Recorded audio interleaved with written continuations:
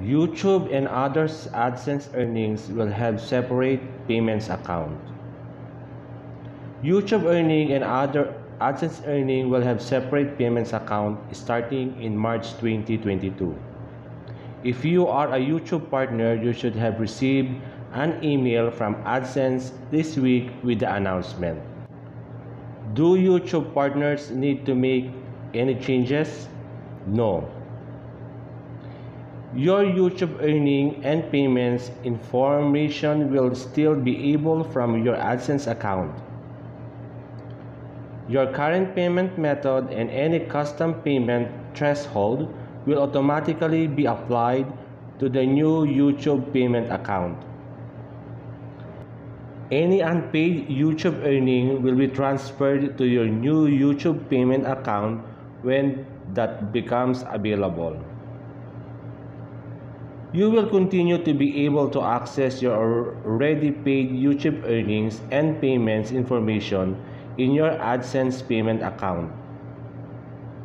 As now, you can see your YouTube channel estimated revenue and ad performance report in Analytics in YouTube Studio.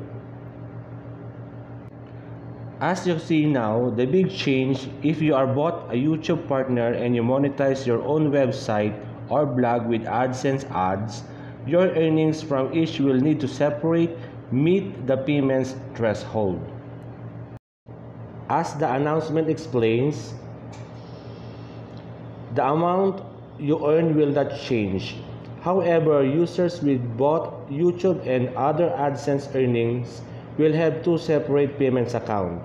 Each payment account will need to reach the payment threshold, which could influence your disbursement timing.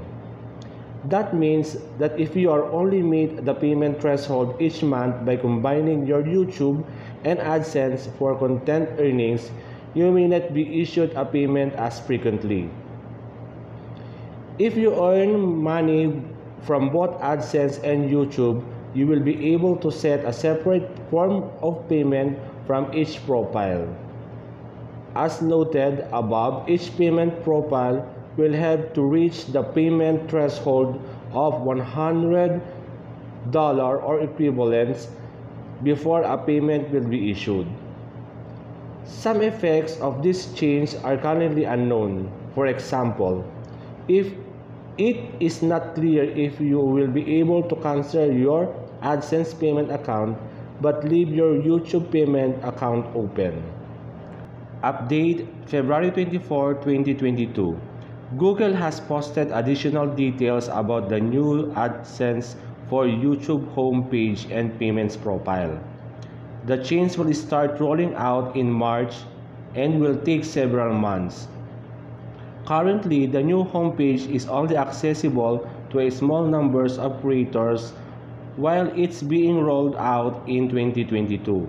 Until the rollout completes, finalized YouTube earnings are still visible to YouTube creators in their AdSense payment account. You will be able to access the new AdSense for YouTube homepage by navigating to AdSense from within YouTube Studio or from the left-hand menu in AdSense. But bear in mind, this may not be able to your account for several months. How to switch between payments profile. You will be able to switch between payments account in your AdSense account. This is the guide for you to switch your YouTube payment accounts to AdSense payment accounts.